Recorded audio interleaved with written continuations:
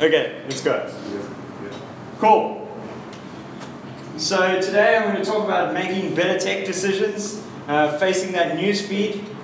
You know, when you come into work, you pick up your coffee, and you maybe go into Hacker News or something like that, and you look, and you've just adopted Angular 2 yesterday, and they came out with Angular 4. They skipped 3. They're like Valve. They don't even know what 3 is.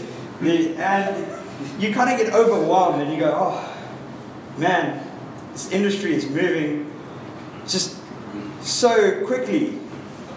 But then you have to think for a little while. You have to go like, well, moving where, right? We're solving different problems. We have different solutions. We have lots of very good solutions for a fair different amount of problems.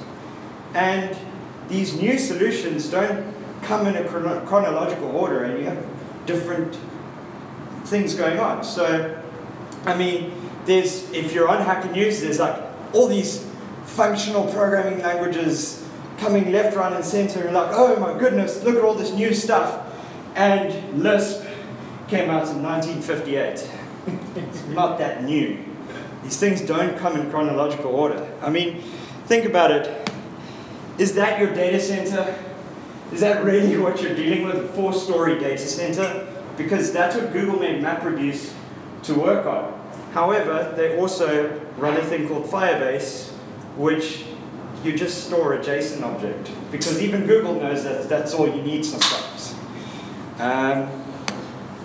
Right, so another thing you need to think about is that signal isn't noise. What that means is that just because there's a lot of talk around something doesn't necessarily mean it has any technological value.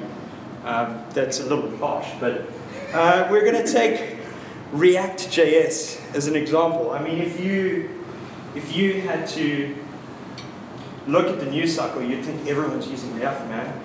Everyone from Netflix to its illegal torrent-based cousin is using it.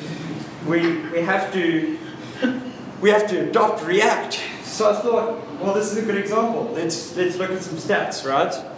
So first off, it was difficult to find real stats because most of the time when you look for most used JavaScript framework, you get a top 5 style BuzzFeed list kind of thing, right? It's just horrendous. It's not data-based, it's not anything, there's no value. But Stack Overflow has at least some data. And we see in the most loved tech, we do have React in a bunch of languages, which I'm not sure is very good for data analytics. I'm not a data scientist, but it seems wrong. But anyway, it's up there, right? People are talking about it. And that would explain the amount of blog posts and talks and things around React. But Rust is at the top. Anybody using Rust in production? Yeah. So here we go, most popular. And then we see the only JS framework in here is Angular. We don't even see React. That's full stack developers, by the way. In web developers, if you look at just web developers, Angular is still twice as popular as React. So the most popular tool, or the most loved tool, the thing that people talk about everywhere, isn't necessarily the one that is the most popular or the most used. And that's something you have to think about. And lastly, you need to consider your team. And we're going to pick on a JS framework again because those are really notorious for just moving a little bit too swiftly. JS frameworks, so two famous ones a while back were Angular and Ember.